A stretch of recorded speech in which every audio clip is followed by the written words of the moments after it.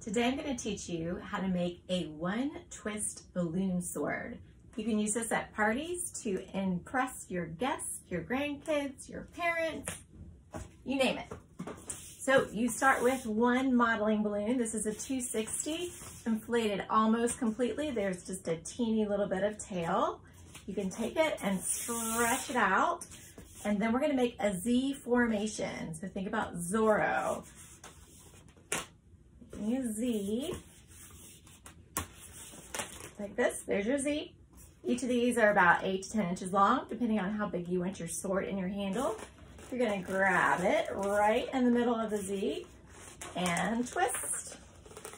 One twist, and you have your balloon sword. Like and subscribe if you want more super easy balloon tutorials.